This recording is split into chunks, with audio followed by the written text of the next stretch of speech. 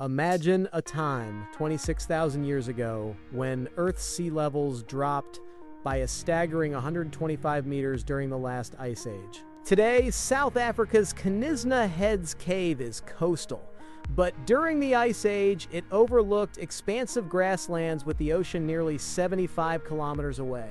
This remarkable site provides a continuous record of human occupation for an incredible 48,000 years, offering unique insights into our ancient past. As the coastline receded, the people here adapted, shifting their diet from marine resources to relying on land-based food sources.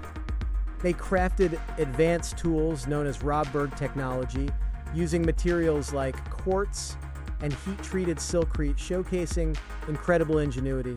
This special silkcrete was sourced from over 50 kilometers away, suggesting either long-distance travel or ancient trade networks. Later, the cave became a temporary camp, a testament to their mobile lives.